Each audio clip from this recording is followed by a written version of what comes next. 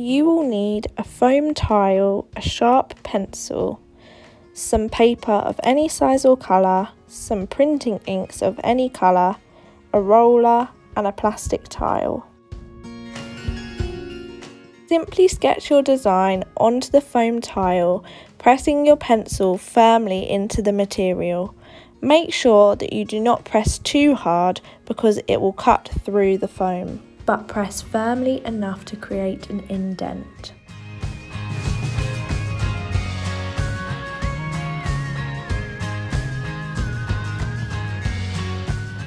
Add any details that you would like to be printed. Always remember that your design will print backwards when you flip the tile. Next, grab your plastic tile and roller and spread out the ink evenly so the roller is fully coated. Then roll this generously onto your stamp to make sure that all areas are filled with ink.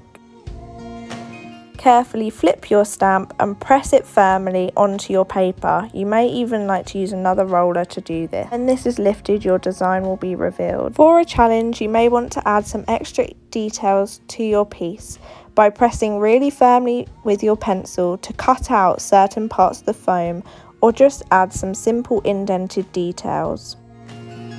I chose to cut out parts of my fish as I wanted to make him 2 different colours.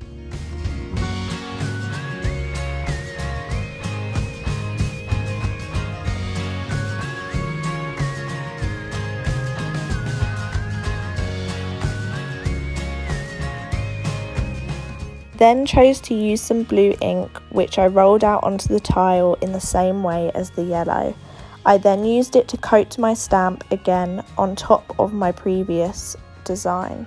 Make sure you place it directly on top of your previous print and press down again firmly so that the required effect is achieved. As you can see, I managed to create a fish containing 2 colours and many different details. Why not experiment and try to include more than 2 colours or even more detailing?